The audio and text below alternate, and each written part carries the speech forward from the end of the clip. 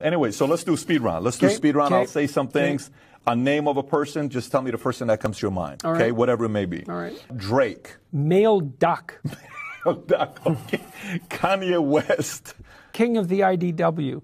That's Dave Rubin's joke. Really? Okay. Trump. Anomaly. Trudeau. Justin Trudeau. That I just shake my head at that. Okay. Man who capitalized without virtue on the name of his father. Wow. Yes, wow is right. Wow. If he had an ounce of character, he would have never run. I'm not happy about him.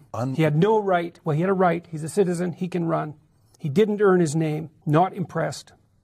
Why do you say that? Is this specific? Because his father was very famous. Sure. And so that put Trudeau at a tremendous advantage with regards to moving into a leadership position in Canada. It's not excusable. You should move ahead on your own merits, especially if you're daring to do something like run a country. You have a moral duty, if you have the advantage of a name, you have a moral duty to supersede the accomplishments of the person who bore that name and gave it its weight before you dare capitalize on it in the public sphere.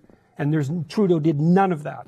He knows how to behave. He knows how to act in public. He had the upbringing for it. Other than that, there's nothing there, not that I can see. And if there was, he wouldn't have run the way he did.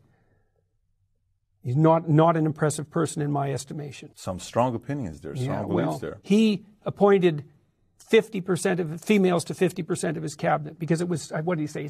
Because it's 2015. It's like, no, quarter of your elected members of parliament were female.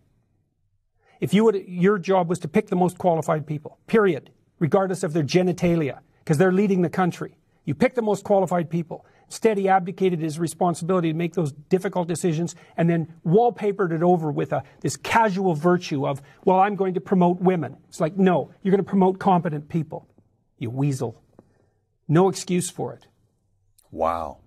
I'd say one word, but that was a few hundred words. Yeah, well. And we'll take it. We'll go with that. Okay, how about vegans? To each his own, man. To each his own. Okay, fair enough.